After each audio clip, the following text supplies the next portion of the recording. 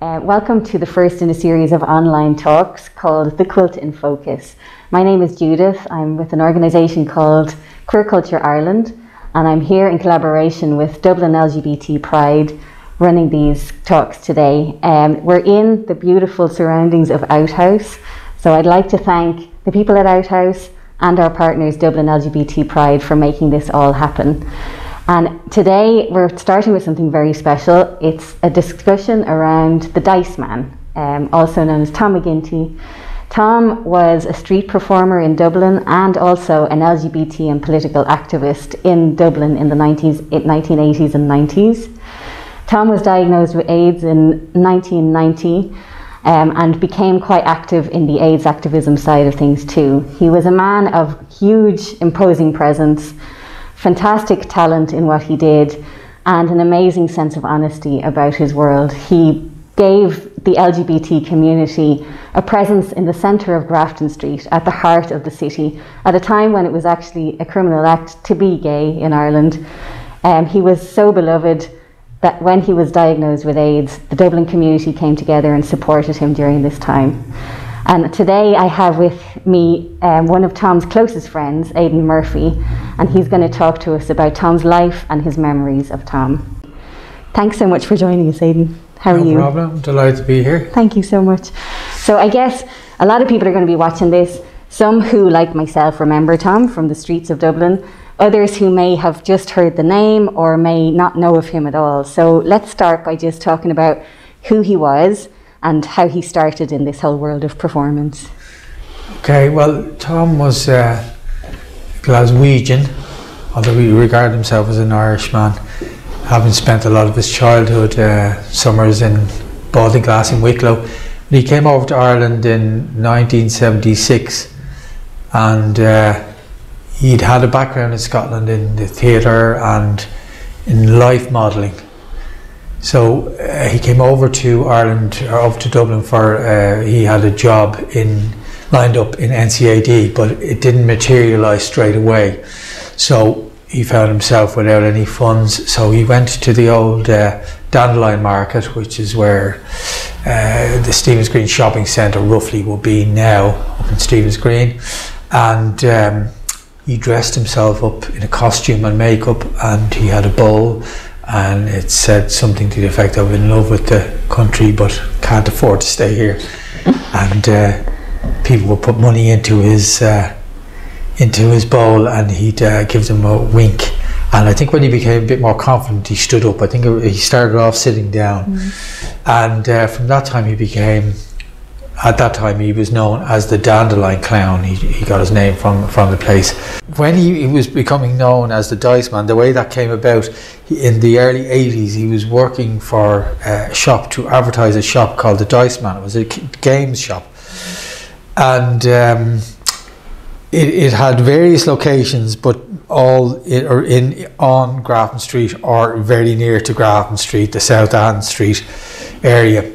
And at one stage I remember he was performing, I think, at Fifth Avenue. There was a little arcade, and he would gather a huge crowd around him, and it would block up the street a bit. So the guards told him he had to move. He couldn't just stand still, he had to move. And that's how his famous slow walk developed. So thank you, Gardy. You've mentioned that to me before, that quite often when he was on the street he was attacked, or people would try to antagonise him.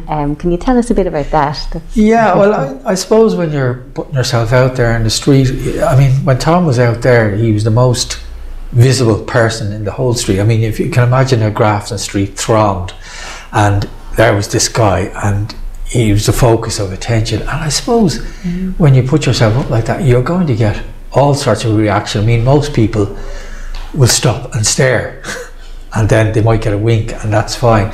But you know, some people would get very antagonistic, and you know, sometimes you'd get a bit of aggression. People would throw things at times.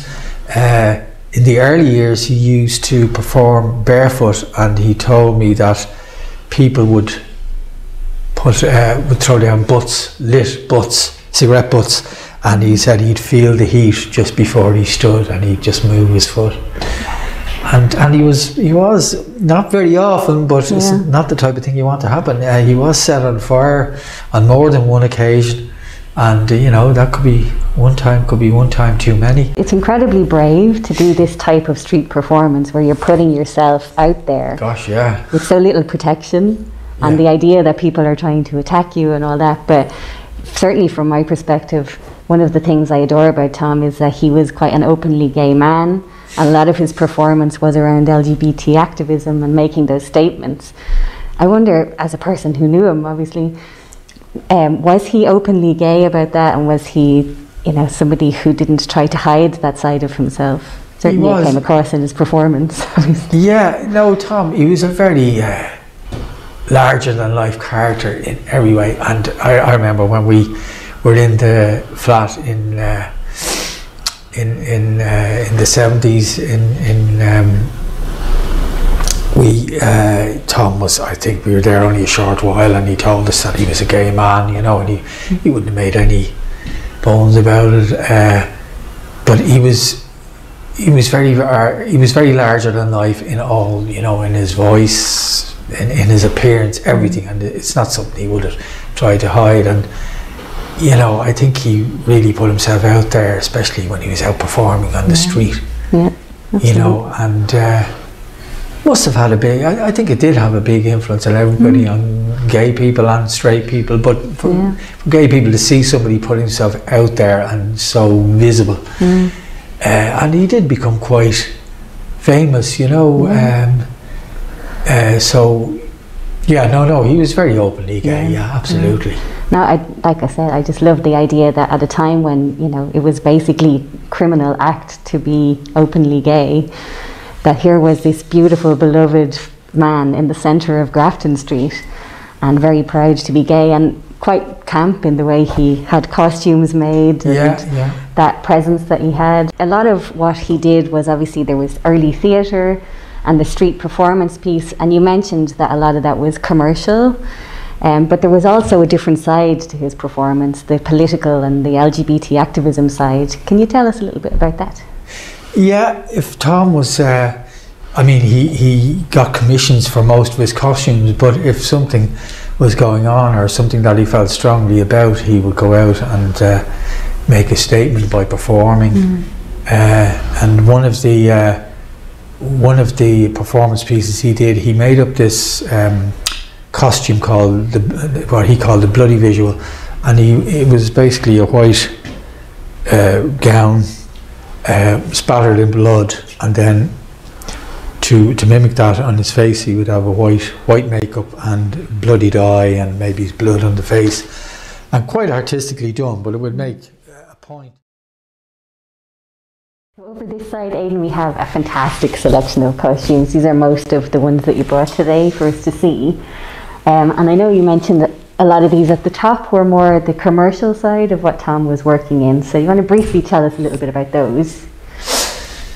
I think the one we have behind you here, we made a number of variations on this one. Thom would have been very influenced by Japanese colour in the visual sense, and these costumes and even some of the makeup.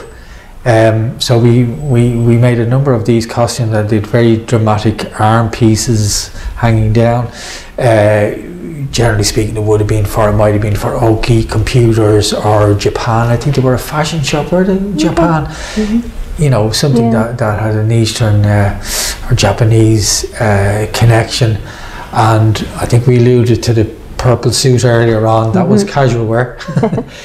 I can't remember exactly what this one was for. Again, I think with the squares and triangles and circles. Again, I think it might have had a Japanese connection. This one here was one of the costumes that Thom made that he wore for Bewley's. He was a wizard. There was a pointed hat to go with that, and he would have done a lot of work for Bewley's over the, I think I remember him once, we made up this big huge brack, and there was a big bite taken out of it, and Thom was Dracula after taking the bite out of the brack, and we had him in an egg costume for Easter again for Bewley. So there was a lot of work for Bewley's around that time. The other costume up there is part of a Valentine's Day costume, and then this one behind me here was from the infamous Rocky Horror promotion. There was a show, a Rocky Horror show, to be staged in the SFX in Dublin, and it's a venue that no longer exists. But Thom was employed anyway to promote this on the street, and in line with the show, he wore a very risque costume, which involved the basque here, a big feather kind of headpiece, and fishnet stockings, and he allegedly bared his buttocks, and this is how he fell foul of the law. We're standing in front of the AIDS Memorial Quilt, or it was originally called the Names Project when it first started off. And the panel down here is the one that's dedicated to the Diceman. I really like this one, just on a personal level, because he's depicted as Dracula, and I mentioned this to you, Aidan, that my uncle is Paddy Dracula, and I knew that they were friends, and I met him briefly through that. So do you want to tell us a little bit about his Dracula days? Yeah, this was a very popular character. I think I can't remember how he did it or why he did it at first, but it was hugely popular for entertainment, where you weren't. Sometimes it was used for promotions, but it would tend to be if he was going to a festival and just for pure entertainment.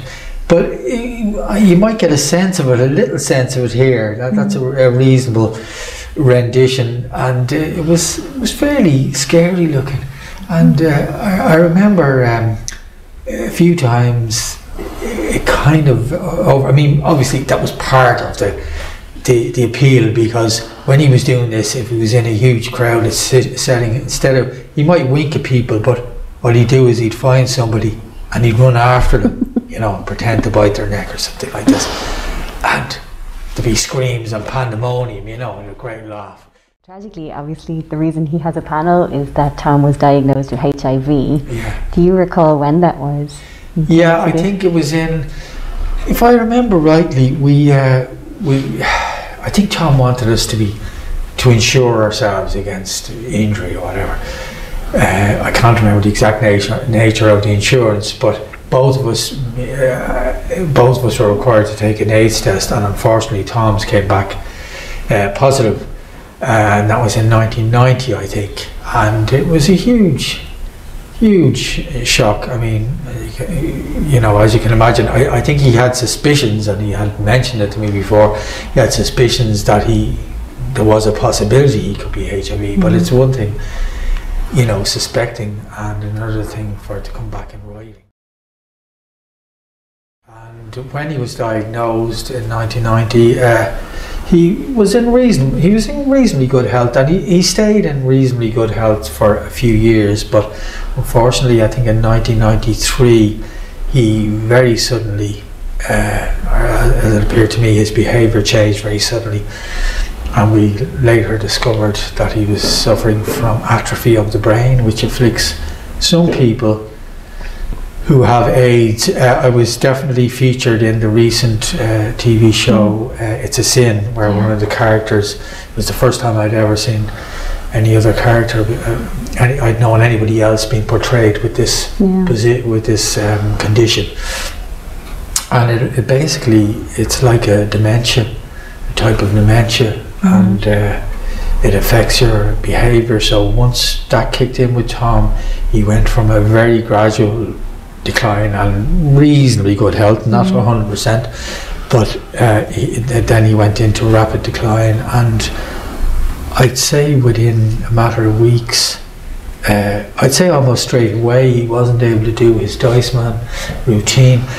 One of the things I noticed, he lost the focus, that look, that steely look. He lost that almost immediately, and he wouldn't have been aware.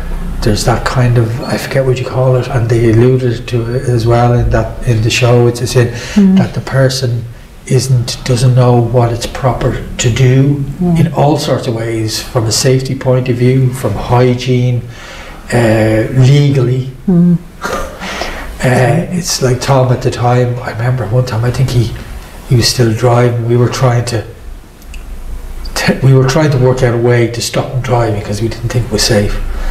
And the doctors would say to him, "Thom, if you don't feel well, you're not to drive." And he would come out and say, "I feel fine, there's nothing wrong with me." Because in his own head he would think, I'm okay, I feel okay. And when he, at a certain stage in October of 2004, he appeared on the Late Show, and he spoke about his illness, and he was very ill himself at that stage, and very, very impressive. I really couldn't believe it at the time how he pulled everything together, because the atrophy had really affected him at that stage, and yet he was able to sit up there and talk, not only talk to Gay Byrne at the time, but he was able to talk to the nation. And I remember on a number of occasions he spoke to the camera, he spoke to everybody in the country, and asked people if they could, told people that they could ring him and talk to him if they had any concerns. And he's very, very impressive, really. Yeah, hugely impressive. I mean, that Late Show appearance is extremely moving and extremely brave. For exactly that, he talks so openly and honestly about his illness, and then he reaches out and offers support for anyone who's going through it. And he's very visibly ill in it. You can see, anybody can see.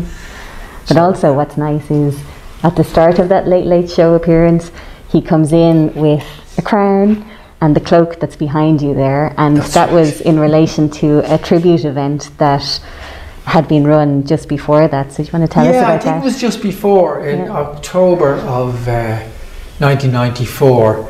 I think it was Susie Kennedy's instigation, and she did some sterling work in pulling that together. We set up a benefit for Thom, because at that stage he could no longer work, and we just wanted to have some financial security for him, so that this something he didn't need to worry about. None of us needed to worry about.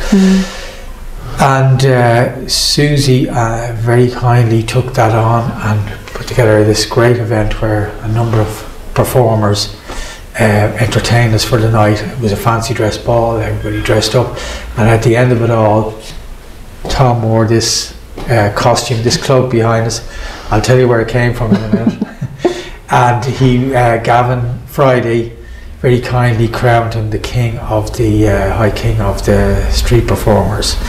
And it was a lovely event. It was great fun. It was a lovely event. It was nice to honour somebody when they're still in the land of the living, and he really enjoyed it. We couldn't get him off the stage at the end. But the costume here, this unusual looking cloak, Thom loved this costume, and it came from Russia. We had, in 1989, when he was in South Carolina performing in Salome, around that time the Berlin Wall fell, and roll on a few years, in 1993 we worked for an Irish company who had a joint venture with the Russian state. I think they were a telecommunications company, and somebody came up with the great idea of having a Paddy's Day parade in Moscow. So somebody else piped up and said, let's get the Diceman over there. So over we went, and in the same parade there was these horsemen called the Kabardinians. I think it was in connection with the place where they came from. Anyway, the Kabardinians were horsemen, and they wore this cloak on their shoulders, and when Thom saw this, he had to have one. Just had to have one. So obviously Thom passed away then February 20th of February. That's right, 1995, and this event, us putting this out today, is actually to mark his anniversary. Do you have any last memories of Thom that you'd like to share just before we finish? When you think even back a few years before, when Vincent Hanley died, there was a shroud of secrecy about, and it must have been terribly difficult for that man. There's this shroud of secrecy about the whole thing. Thom McGinty died from AIDS publicly acknowledged it, and he was, when he did die, he lived with AIDS first, and when he did die, he was carried, his coffin was carried from the very top of Grafton Street all the way down by an army of his friends. We started off with 6 people, 6 pallbearers at the top of Grafton Street. They would walk maybe 10 metres and 6 more people took him home. And then, so we all carried him down the street, and outside Bewley's, halfway down, there was a big spontaneous round of applause. I'm going to just finish. I have a quote here, and it's from the obituary that Dermot Bulger wrote for Thom in 1995. So just to read this out to you, because I think it's really lovely. And it says, "He was our king, the king of everyone ever called a faggot or queer or weirdo or blow-in, of everyone who ever dared to truly be themselves, and even those too scared to try. Of everyone eccentric or outcast or different, he was the high king of all the diversity without which any society cannot grow." Nicely said. Fantastic. Thank you so much, Aidan, for your time and for bringing all your costumes. It's been a real pleasure talking to you. Thank you, Judith. Thank you. You're welcome.